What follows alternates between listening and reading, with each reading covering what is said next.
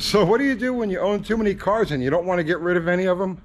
You put them in the hands of people who can do stuff with them and put them to work. And that's what's happening right now. That empty spot right there is where Slaghammer was hatched. Well, she was actually hatched at the old shop, but this is where she got finished. And now she's in the hands of Mopar Al, and he's taking her out on Power Tour. I think they're leaving this Sunday. So, and then from there, I believe he's going to take it to the track a couple of times, and then he's going to bring it to the No Name Nationals.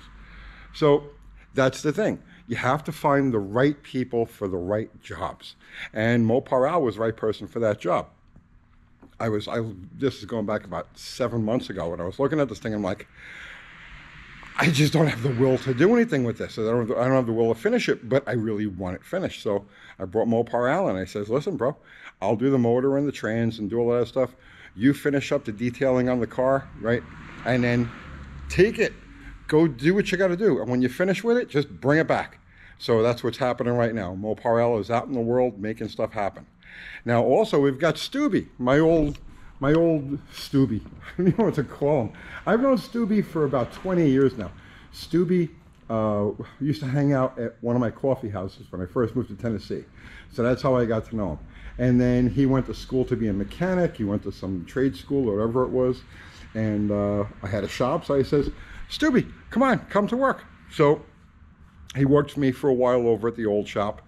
And now he's not working for me, but I'm putting him to work, right? Same way we did with Mopar Al. So this car right here, you know this one, this is our 67 GT. This is our daily driver for, oh God, about 2 years, right? Put a lot of miles on this car. Runs really good. It's got a 273 in it. And if you remember, Mopar Al and I did a vapor system test on this car earlier this year. So here's what's going on with Stubby. We've got his Slant 6 Valiant, which is now turning into a turbo build. We're building a turbo. And here's his block. And we're going to tear this thing down. It's going to need everything. I know that already. But we're going to tear it down. We're going to do a video on that. So this is, well, as long as this car and this project is going to be around for a while, let's get Stubby involved in something else, so this way we can keep the wheels turning. And that's what we're doing with the GT. So right now, we're fixing oil leaks and taking care of some odds and ends that this car needs. Swapping out the oil pan here. We're going to bring it up to snuff. Stubby's going to start using this as like a daily driver. And in the course of doing that, we're going to do some experiments. We're going to do some experiments in the name of fuel mileage. Fuel mileage is really important right now. Last night, you can't make this stuff up. Gas goes up 20, 30, 40 cents a gallon like overnight. And last night here, it did it right here. And we're way below the average. I know in some parts of California, it's up at $7, $8 a gallon. So, and heading higher, and it is going to get much higher. So things like fuel economy and drivability and all that are going to become more important in the near future than overall performance. And we're ready to pivot. We're ready to shift gears. And I'll get to that in a minute. But anyway, that's what's going on with this.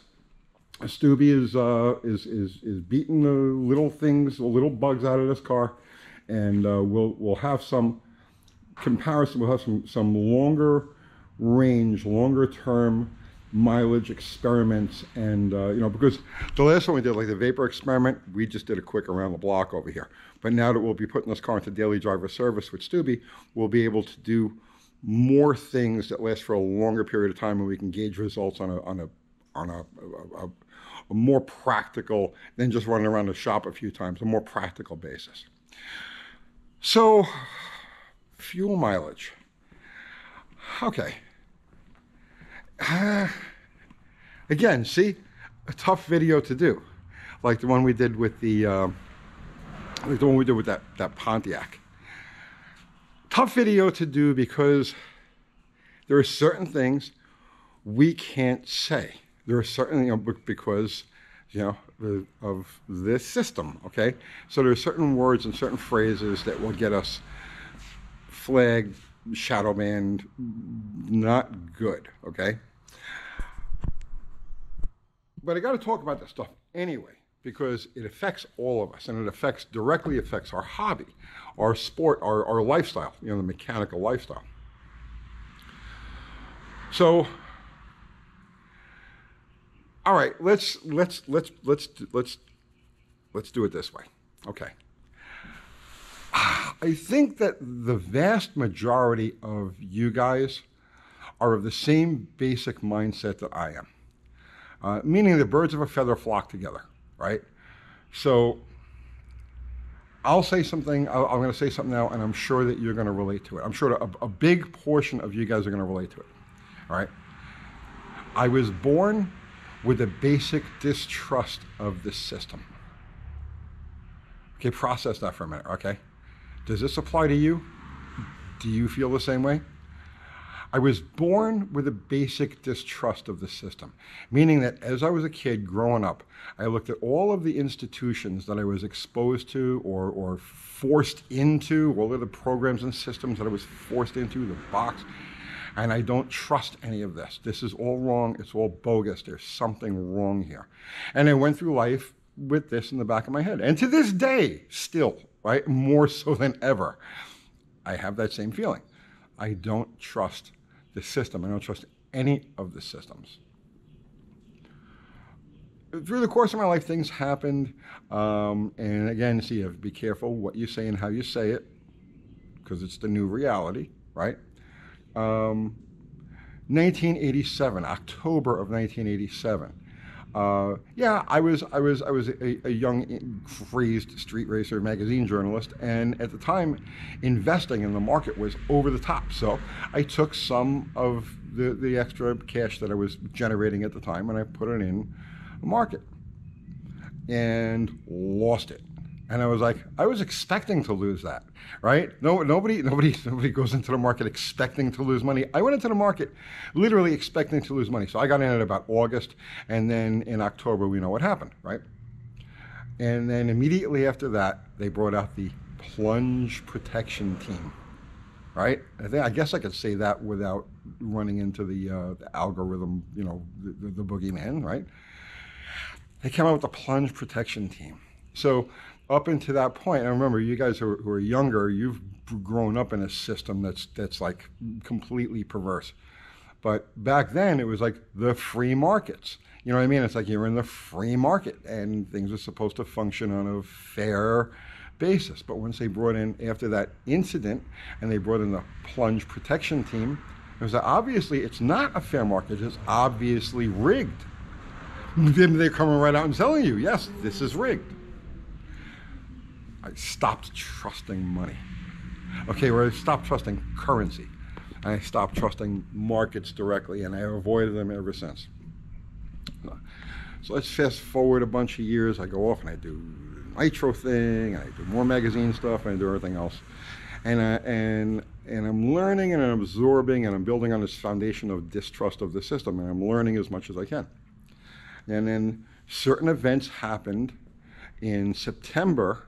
Actually, they happened literally in my backyard. Certain things happened in September of 2000. Those events weren't unexpected. And the way they were handled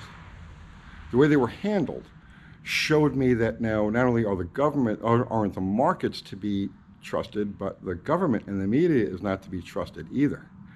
So with that, I says, okay, the fuse is lit. Things are going to happen. And I made all of my preps, okay? And I moved this, I got myself out of New York City, and I moved to Nashville, Tennessee, and I said, this is where we're going to ride it out. So things came and went. There's an ebb and flow to everything, right? Rise and a fall, peak and a valley, right? And slowly over the last 20 years since I've been here in Tennessee, the level of craziness has increased. The level of stability has decreased. So it's always on its way up, right? The level of crazy is always on its way up. And right now we're in maximum crazy, okay? When things happened in March of 2020, see, again, just like things that happened in September of 2001, It wasn't unexpected. I knew exactly what was happening. I knew exactly what was going on. And from that point, we've been doing this channel, and we've been maintaining normal, right? But in the meantime, I've also been planning, you know, to move to the next steps, to keep going in the face of things that I know are coming, things that I know are happening. Now, I'll get to that in a minute. So when that happened in March, and I knew what the next steps were going to be, I started making mental preparations. My head has not been into cars. My head has been more into the events of the world. And now kind of the events of the world as they apply to cars. Machines in general. So about a year ago or so, not even, you know, just about a year ago, my instincts told me, okay, start going back to the two-wheelers. Start, because things are going to get really crazy really soon.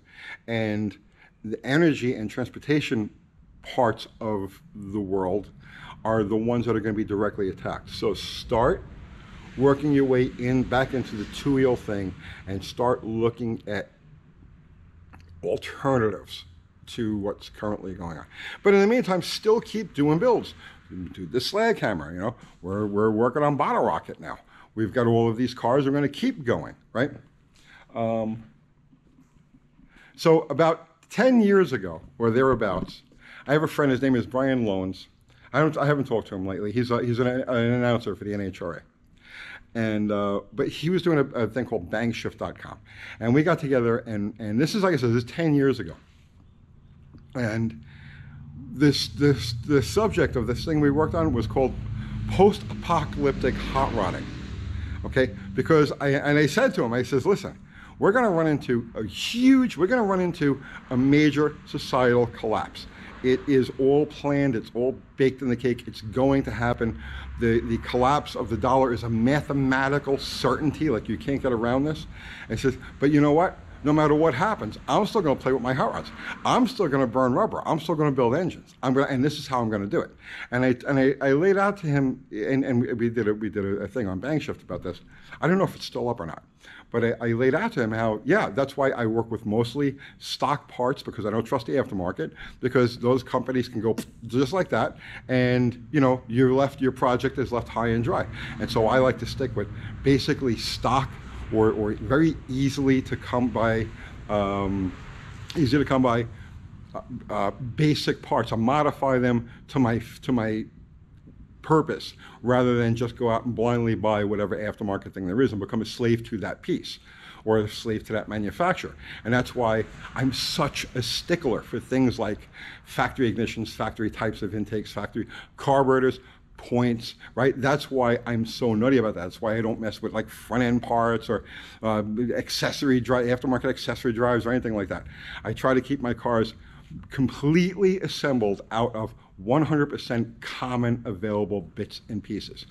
This is the method to my madness. If you guys have been watching this channel now for the last 4 years or so, and you're like, you know, okay, he's got some pretty strange ideas. He's got some pretty crazy ways of doing things.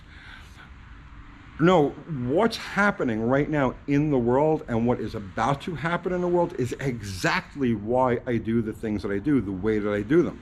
And we go back to like birds of a feather flocking together, right? I know a lot of you guys who are watching this right now know that. You're relating to that, right? You get that.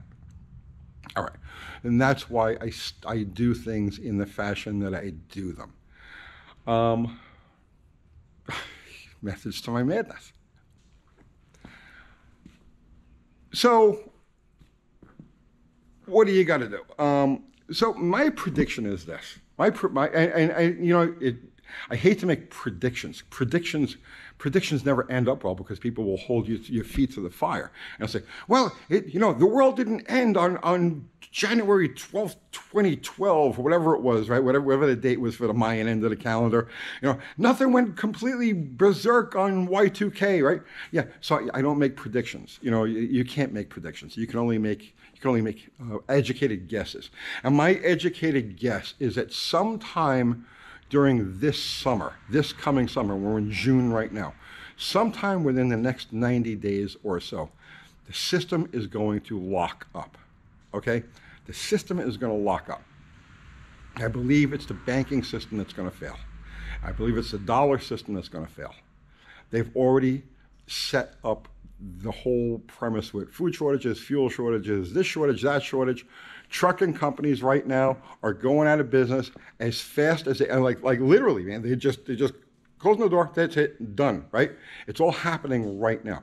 The cost of fuel, the cost of the shortages of the nonsense, the DEF, all of that, right? It's all forcing these trucking companies to just done, pulling a plug. The wheels are set in motion. A full-blown collapse is absolutely inevitable. It will happen. Will it happen this summer? I think it'll happen this summer. Can it go on for 6 months? Can it go on for a year? Possibly. But I believe the banking system, the dollar system, the housing market, which has been the biggest, aspect, the biggest driver of everything, the bubble, it's a 50-year bubble. Housing is in a 50-year bubble. Crazy, ugly things are in the process of happening, but they're crazy, but they're not so ugly if you're prepared for it. I am very prepared for it, and I'm becoming more prepared for it. And obviously, there's the usual stuff. Yeah, have some metal put aside, have some protection, have some food put aside, all of those things, common sense things, because even just to get past a short period of time where things aren't available, you want to be able to eat. You don't want to, if there's a little craziness happening, you want to be able to protect your homestead, right? So the normal preps are a good thing, but I'm prepping because I plan on building cars and having fun and riding my motorcycles and being an asset to my family, to my friends, and my community as things run off the rails. If you're watching this, guys, and you've stuck with me this long, really start doing your homework. The time is very short. And then again, maybe I'm wrong, and it's all completely normal. Everything's normal, right? But if I'm right, time is very, very short. Start educating yourselves. I'm gonna give you a couple of channels, okay? So here's a couple of channels that I think are I don't agree with everything these guys say. I definitely don't. But I watch each of them and I enjoy each of them because they all have a pretty accurate perspective on what's going on. In no particular order, and I've mentioned this guy before, Dan from I Allegedly. Great channel, great channel. What I love about Dan is that he strolls through these multi-million dollar California, seaside neighborhoods and talks about collapse, right? There's people playing volleyball behind him and doing yoga classes, and he's like, it's coming to an end. It's coming to an end right away. So yeah, that's Dan. Great guy, right? Share your thoughts. Jeremiah Babe. This guy is like Mr. Doom, Mr. Doom. He's like Dr. Doom, but you know what? He's right. He's right, okay? You might want to check him out. There's a guy named the Economic Ninja. He posts usually 2-3 videos a day. This guy's on top of stuff, okay? He's on top of stuff, and he stays on top of stuff. So he might be somebody you want to watch. Scott Walters, he's a real estate guy, right? He's got the neatest hair on YouTube. You might want to check him out. He's a real estate guy. He's calling for a complete real estate collapse. In other words, like he's in the business, and he's like, nope, okay, you don't want to be in this business. And Johnny Bravo, Jay Bravo, you might watch this guy too. Especially if you're interested in the markets and you're interested in perhaps swing trading and all of that. Jay Bravo is a great channel. I watch him on a regular basis. I enjoy everything these guys do, and that's why I'm throwing them out. And Pitara from Appalachian Homestead. Okay, she's another one. She's just so earthy. Okay, you might want to check her out if you're grassroots, prep minded, right? You might want to watch her. There's a bunch of other channels also, and I'm not going to get into the channels that talk about things like, conspiracies, you know, because, you know, I'm one of those people. You know what I mean? Make no mistake about it. You know, when you talk about the tinfoil hat guys, I am one of them. My tinfoil hat is chrome plated, okay? You know, so let's see if I'm right about all of this stuff too as we go along. So one of the things that I'm doing, I'm a businessman. I've always been a businessman. I got thrown out of school when I was 16 years old, and I went right to work, right? I says, you know, job is slavery. You know, I will never have a job. I will never be a slave. And so I've kept myself debt-free, and I've kept myself job-free. I'm 60 years old now. As far as I'm concerned, if the earth was to open up right now and swallow me up, I won. I won the game. You know, I got it. I passed go. I got my $200, right? So I'm all good with that. But still have years to go, and we still have the current realities to deal with. So in addition to the hot rods and the race cars, and I have no idea if this stuff is even going to be viable, if any of it's going to be usable, at least in the near future. I mean, eventually things reach a new normal, and you go from there. But I'm also getting into, in addition to bikes, scooters. This is a Yamaha Raz I picked up for 20 bucks. I'm basically dissecting it, trying to figure out what's what with it. It's been through a few hands and much abuse, but and I'm not going to load. I'm not going to put scooter stuff on this channel, right? Because I know that's really far off from where our viewer base is. But from a business perspective, I am getting into the scooter business. Scooters. Even things like motorized bicycles and whatnot, you know, I mean, that's all to be seen. But yeah, I see the trend, I see how things are going, I know what has to be, and I'm getting into the scooter business. So, guys, right? I guess if you stuck with me this long, you know what I mean? I hope you got something out of this. Do your homework, okay? Things are happening now that have never in the history of this planet, in the history of civilization, have ever, or at least that we know of, that have never happened before in our recorded history. Okay, things like this have never happened before. This is big. Okay, it's going down. Start learning, educate yourself. We're gonna beat this thing. We're gonna come out on top. Trust me on that. Okay, I'll see you tomorrow.